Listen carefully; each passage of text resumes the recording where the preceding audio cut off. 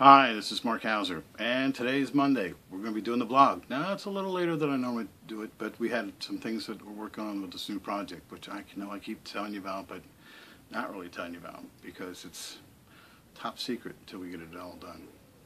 Now, remember, we're Property Adjustment National Association, and if you have any challenges, any concerns, anything you want to know about public adjusting, you need to give me a call.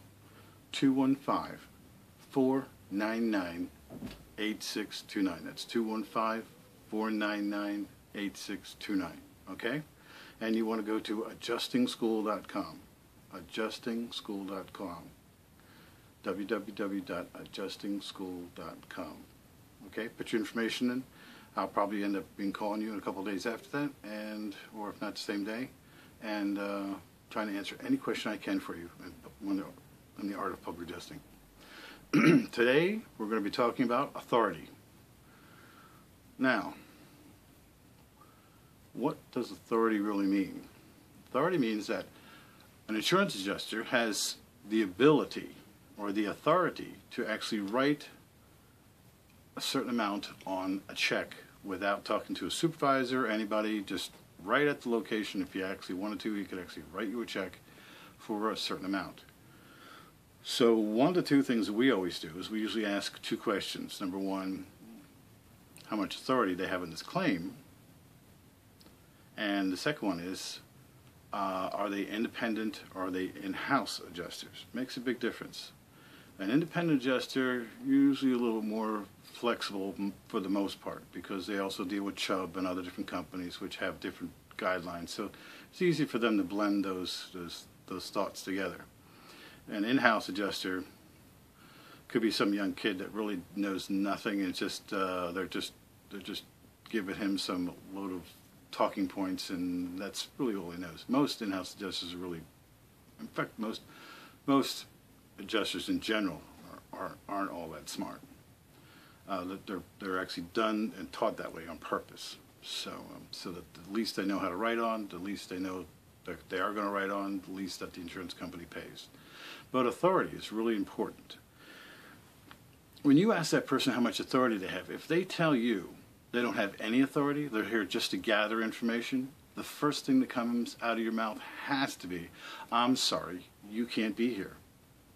Now they're going to sit there and give you a bunch of bull about, well, the insurance company has the right to be able to. No, no, no, no. The insurance company does not have the right to take away the rights of the homeowner. And the homeowner's rights, according to the policy and according to the state law, is to be able to meet the person in person who actually has the authority and communicate with them directly.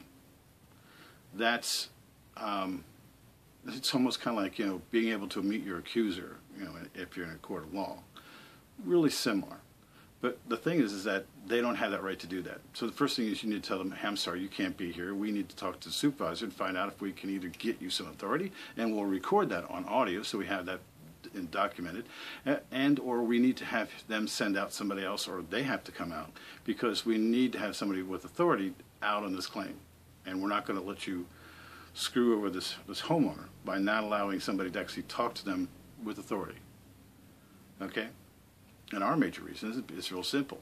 You can judge somebody. You can determine when they're lying, when they're doing different things by watching their body language and seeing their eyes, and it's much different than trying to just talk to a voice over a phone. There's an old saying. I think it's an old Italian saying. It's much easier to get rid of a voice than it is to get rid of a body. No pun intended.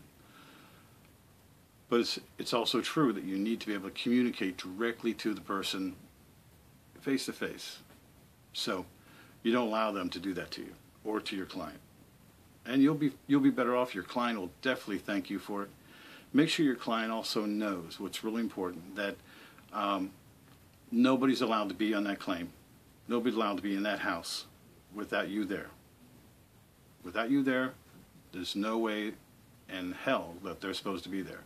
And they need to know, to be able to tell them, and you need to practice with them, hey, I'm sorry, let me call Mr. Hauser, and you need to get out of the house because you can't be in here. And I don't want you walking around my house. I want you to just stay on that sidewalk or sit on that porch until Mr. Hauser calls. I can get a hold of Mr. Hauser, and then and then he'll be able to tell you what's going on, because you don't have any authority on my property. In fact, you're here illegally until I have a representative on my side.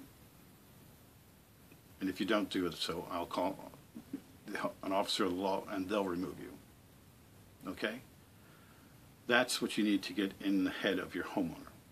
That you're their mouthpiece. You're their knowledge person in this realm, and they don't know anything, and they're not going to be screwed over by any insurance company by not having you there. Period. End of sentence. Now, we have some really cool things that are happening, and I would say you definitely need to be involved with us somehow before January, because a lot of cool things are happening, and all this stuff that I've been kind of talking about but not really talking about, really all on the edges of everything, is going to become much more clearer closer to January. But you're going to want to be part of this conversation and on our list beforehand, and it's going to be really a plus for you to be involved with it. Just think of viral marketing, and think of a $10,000 claim that you're making close to $5,000 in profit on in a cap state or a non-cap state. Okay, we are being able to do that legally, honestly, morally, everything, and really make a difference for homeowners all across America. So you need to communicate with us, and so that we can have you on that list, so we can start telling you about the new and cool things that are coming our way. We're always here. I mean, I had a lady in Idaho, really nice lady, and one of only 2 contractor women actually licensed in the state of Idaho to actually be contractors, and she's a whippersnapper. She's just full of salt and vinegar. And she calls me up one day after being through our site and communicating and talking to us in different ways, and she calls me up and says, "Mr. Hauser," she says, "you don't think out of the box." I says, "Okay, what makes you say that?" She says, "All I can tell you is that you don't think there is a box." She's true. We don't think there is a box. We know how to ask the right questions, and we want to make sure that you know how to ask the right questions so that you understand how to do this business, because it's really important to know how to communicate and have the wisdom that you need to be able to handle claims. And we're here to help you with that. Again, it's adjustingschool.com. adjustingschool.com. If you want to call me personally, it's 215-499-8629, Monday through Friday, not including holidays, Eastern Standard Time. Great talking to you. See you next Monday. And you have a great Thanksgiving. You hear?